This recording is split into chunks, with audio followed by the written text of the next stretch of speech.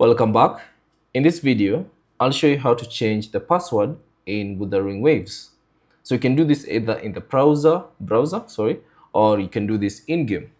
So if you want to do it in the browser, all you have to do is launch your browser and go to this website, wutheringwaves.kurogames.com/english/main, and you should get to this page.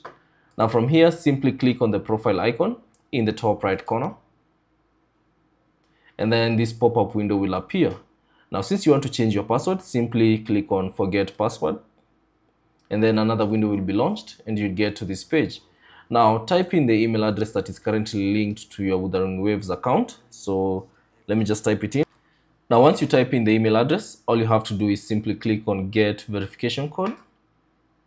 Give it a few seconds, and then you have to complete this captcha. So let me just complete it quickly.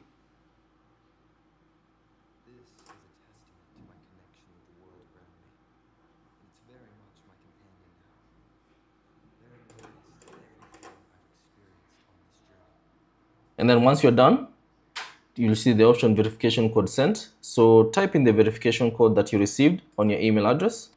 And then once you type in the verification code, all you have to do is type in the new password and then type confirm the password. And once done, you can simply click on confirm, and that will change your password.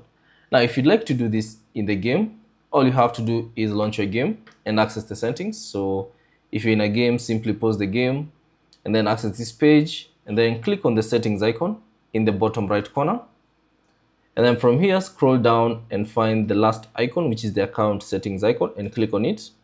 And then find the user center option and then click on go. Now from here, you should find the reset password option. Click on the set option that is next to it. And then from here, now you should get to the same page whereby you have to reset your password, or rather you have to change your password. So you'll see your email address here. Simply click on get verification code and then type in the verification code from your email, and then simply type in the new password, and then simply click on simply type in and confirm your new password. Once you're done, simply click on OK, and that will change your password. So that's basically it on how to change the password in Wuthering Waves. Thanks for watching. If you have any questions, leave them down in the comment section below. And if you found this video useful, consider leaving a like and subscribe to the channel.